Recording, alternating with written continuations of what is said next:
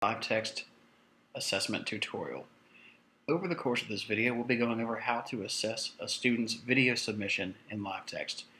We're going to begin at the dashboard, and you can see we have one video assessment, or one assignment awaiting assessment. So let's click there. And this was something that was submitted by me in this training course. So let's take a look. Now, one thing you need to realize is that when a student submits a video, it cannot be in their portfolio.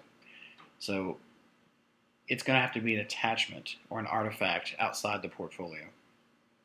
In any event, here is the video. You'll notice it's only 19.79 megabytes, so it's not a large video. In fact, it's fairly small. There is a 50 megabyte limit for part of the video assessment piece, and I'll explain that as we get going. So first, let's go ahead and click play. And you can see here, you can advance just like it's YouTube, and you'll notice that when I mouse over the progress bar here, I see a green plus sign. If I click that plus sign, a little pop-up says add comment, and I can add a comment to the video. I might say, where is this? Then I click OK. Now if I don't click OK, just click the X, it just ignores my inputs, but I want to take that. And I might add another comment and say, nice view. And these comments will appear to the student when they review their assessment.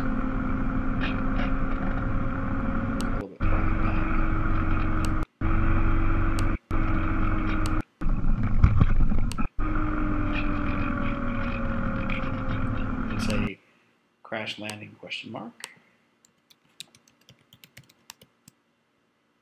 And we watch the end of the video.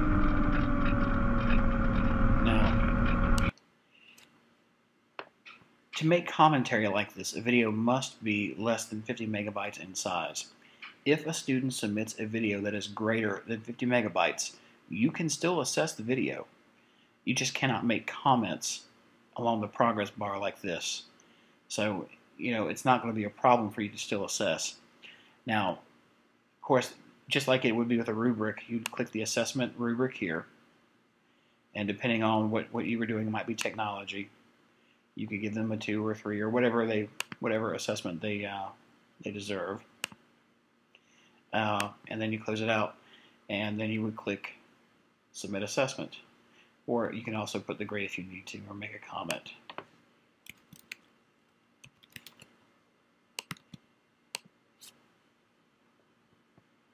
And so now you have a video assessment and the student can view their commentary. And to give you an idea of how that works, we'll go back to student view. And now you can see I'm going to take a look at my video assessment from my instructor.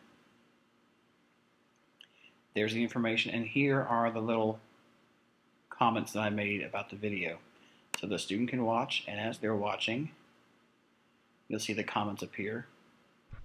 Wait, Jeff, you're on. Right about here. There they are. Of course, the student can see every comment,